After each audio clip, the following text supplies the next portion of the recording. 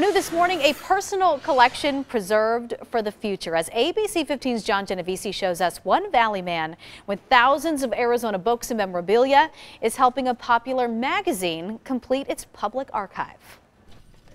Money, guns. We found an old rusted pistol. Dennis Chandler has so many stories. He had this gold ore. But beyond the ones he tells, This is 1951. are countless more arranged and waiting on these shelves. You know, there's so much history, I mean, the cowboys and the Indians. Chandler came to Arizona when the state itself was just 34 years old. So I was a baby.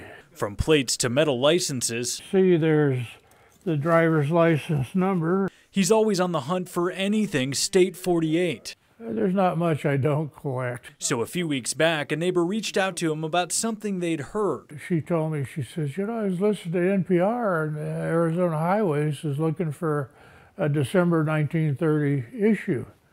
And I thought, well, I think I've got that. Chandler loaned the magazine that issue to digitize for their library. It's not the first time he's opened up his for everyone to enjoy, because at 72 years old, A prospector out in the desert leading a mule. he wants these stories to keep being told. I think it's kind of important to know where you've been so you can kind of have an idea of where you're at and where you're going. John Genovese, ABC 15, Arizona.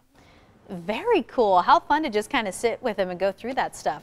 Chandler has talked at Valley Schools about our state's history, and he plans to eventually donate his collection to one of our state's universities. Awesome. Well,